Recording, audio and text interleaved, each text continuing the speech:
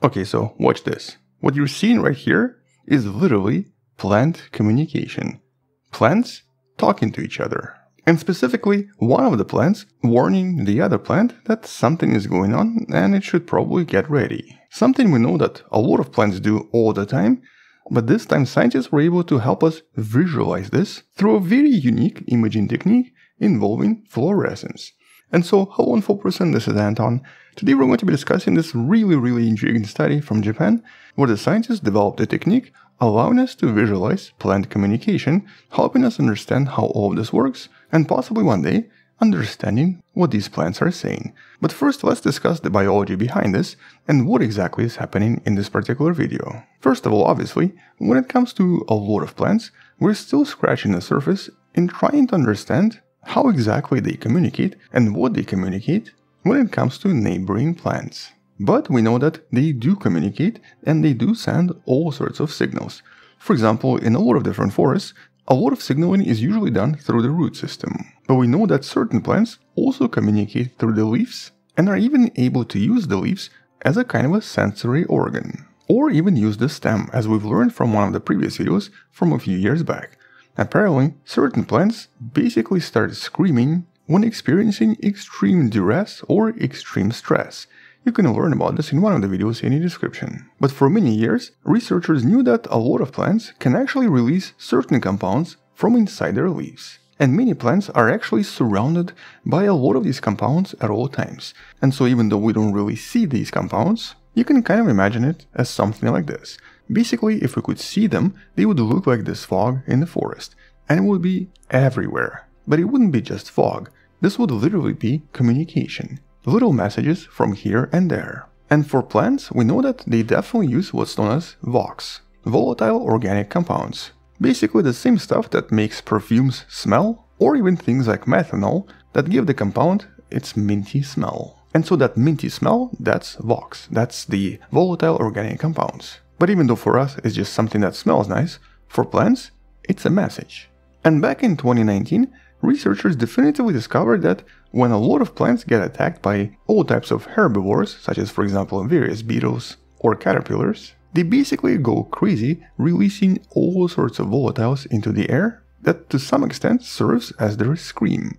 And that scream serves several purposes. It's both a defense and a warning, and it's something that plants evolved for millions of years. Turns out that for a lot of these plants, quite a lot of these volatiles serve as a message for predators. These chemicals physically attract predators that would usually find these caterpillars or these beetles tasty. And so as soon as a caterpillar starts biting into the leaf, just the mechanical damage itself automatically releases a lot of these volatiles. In case you're wondering, a lot of them are technically known as green leaf volatiles, some of them are known as terpenoids, but there are definitely so many more we still haven't found. And some of them even repel some of the herbivores, or basically they serve as a kind of a toxic element for a lot of these caterpillars. For example, nicotine, the stuff in the cigarettes, and the stuff that's actually found in a lot of different plants and not just tobacco, is one example of these volatiles that serves as a kind of a repellent for a lot of plants being attacked by various herbivores. And so most plants usually have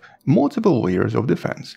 But one of the more intriguing discoveries is of course from this study. And it's something that we never really understood until recently. And it's literally what you see right here. This shows us that as one plant gets in trouble and gets attacked by herbivores, it produces volatiles that then communicate the same to the other plant, with that second plant basically getting ready, or maybe even helping the first plant by releasing additional volatiles. In reality, we don't really know exactly what's going on. All we know is that one plant directly responds to the calls of the other. And so here's exactly what the researchers did. They actually based the study on their previous research with the Mimosa pudica, also known as the touch me not plant. And so here, by modifying certain calcium receptors inside the plant, the researchers were able to physically visualize how the plant responds when it's being touched. This process is known as calcium signaling, and it's a type of a communication inside cells that's used by a lot of types of life. Our muscles and our neurons use it, and well, so do a lot of different plants, including this one. And so here, by once again turning these calcium receptors fluorescent, or by basically having these plants create fluorescent proteins, researchers created a pump system where the plant that was being eaten by caterpillars would send its signals by having the air pumped away from it into the bottle containing plants that were not being attacked. So basically there was just air exchange. And as soon as air from the first plant reached the second plant, it literally started to emit extremely similar signals. They responded with large bursts of calcium signals or produced those specific fluorescent proteins, with all of this starting almost right away and being visible after just a few minutes. But specifically the researchers were then able to identify these signals. Two compounds you see right here, Z3-HAL and E2-HAL, both acting as a kind of a message for the other plant. It actually does not seem to have any other purpose except for some kind of a warning or literally communication. It didn't repel anyone, it also did not protect the plant, but it made the other plant respond right away, while even going as far as discovering which layers inside the leaf were responsible for most of this. For example, we have these guard cells that create tiny entrances that usually are used for breathing. We also have a very complex mesophyll layer representing the main tissue, and the epidermis layer that serves as a kind of a structural foundation. And as soon as the plant received Z3-HAL, these guard cells would react almost right away. It took less than a minute, with everything inside the leaf, the mesophyll layer, reacting a little bit later. And by itself, this is an incredible discovery, although obviously does not answer one question. What exactly are the plants saying, and more importantly, why is this even being done? These two compounds only warn the neighboring plants.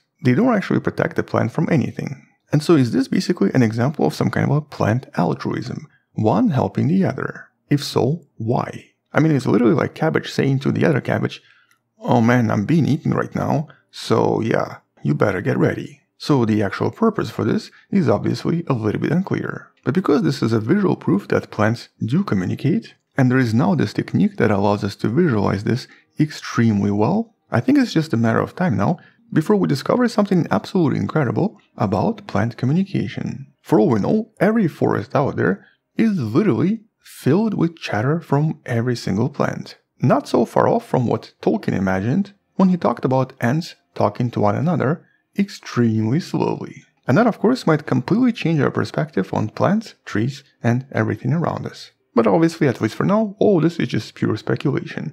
We know that there is communication, we just don't really know what it's for. But hopefully in the next few years, there will be additional studies that might produce even more results, possibly allowing us to not just listen to these plants, but maybe even communicate with them to some extent, in a kind of a similar way how the scientists recently communicated with a whale. You can learn more about this in one of the videos in the description. And so these types of studies are important for so many different fields of science, including astronomy and astrobiology, and our search for extraterrestrial life. But we'll come back and talk more about this in some of the future videos. Until then, thank you for watching, check out all of the links and additional videos in the description below, subscribe, share this with someone who loves learning about space and sciences, come back tomorrow to learn something else, support the channel on Patreon by joining channel membership or by buying the Wonderful Person t-shirt you can find in the description.